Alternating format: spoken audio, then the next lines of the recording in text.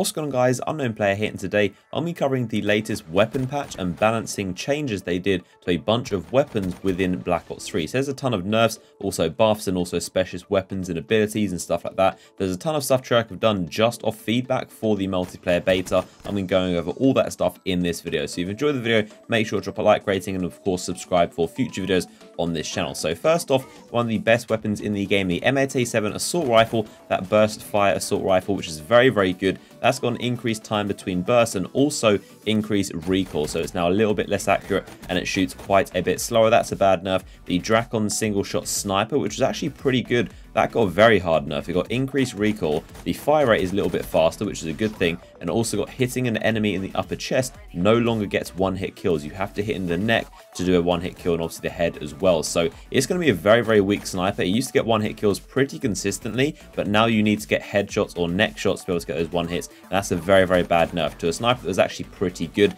The Razorback SMG, probably one of the best SMGs in the game. At longer ranges, it used to be a 4-shot kill, but now it's been changed, so now it's going to be a 5-shot kill at the longer ranges and still a 4-shot kill at the close to medium ranges, and it also got increased recoil, so quite a bad nerf to that weapon. The HVK assault rifle, that got a buff. Its hip fire spread is now a little bit smaller, so it's going to be a little more accurate at the hips. That's a good thing. The Vesper got a nerf. The SMG, that used to kill in 4 shots out to 350 units, but now it's only going to kill in 4 shots to 300, so the range has been slightly reduced from that. Anything beyond is going to be a 5-shot kill. The Haymaker, which is the fully auto shotgun, the fire rate has been increased by about 10%, so they said that should be noticeable, and it's also going to take roughly 2.25 seconds to empty a standard magazine, so it shoots a little bit quicker and is going to be a lot more aggressive. The KR-M262, which is the pump action shotgun, this got its close damage increase, so you should never get a non-lethal hit within 250 units, which is a pretty close range, and damage at further distance has been reduced, so you can't get a one-hit kill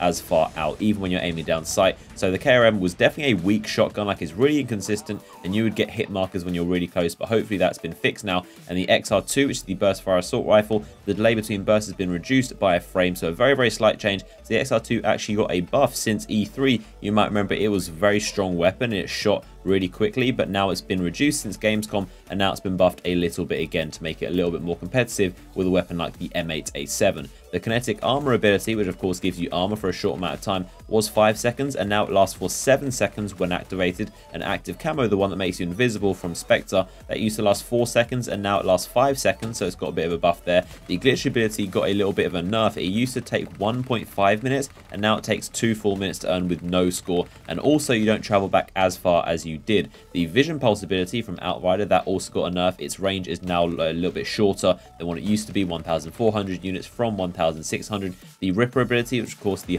close quarters melee ability from Spectre, that got a little bit of a buff. It now takes 2 minutes to earn with no score instead of 3 like it used to, and it now lasts for 20 seconds instead of the 15 seconds that it used to. Prophet's Tempest weapon, which is personally one of my favorite weapons to use. The beam has a slightly smaller width now, and you have to be a little more on target to be able to hit people. So that's of course a nerf, and it also got nerfed in the sense that the death cam time after being killed is now 2.5 seconds down from 3. So if you didn't know, when you got hit by the Tempest electric weapon, you actually be stuck there being electrocuted for 3 seconds, and now you don't get electrocuted as long, so it's not as much as a delay, and also there's less time for you to be chained to someone else, because if you don't know, with that weapon, if you get hit by it and while you're getting electrocuted, that little 3-second animation, if one of your teammates walks near you, they're going to get electrocuted as well, so it's now a little bit less effective in terms of chaining people together. And then there's the speed burst ability from Ruin. His ability is now a little bit quicker to use, so instead of lasting 5 seconds, it now lasts for 5.5 seconds, with a slight increase in the duration. The War Machine, which calls the massive grenade launcher, which is very frustrating to go against. The clip size has been reduced from 8 to 6,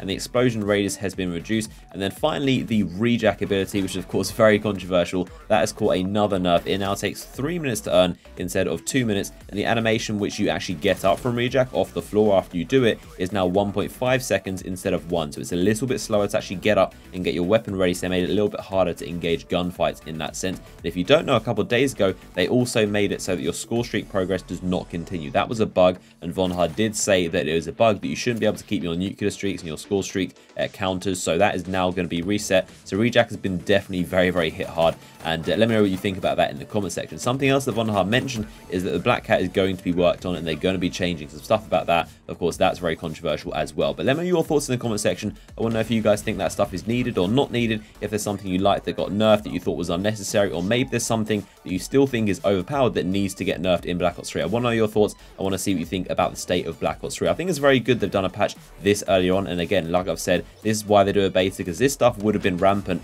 at the first week of launch for Black Ops 3, but now all of this is going to be fixed, so it's definitely a better game than it will be in November 6th. But hopefully you guys enjoyed this video. Give a like rating if you did, and I'll see you guys in the next video.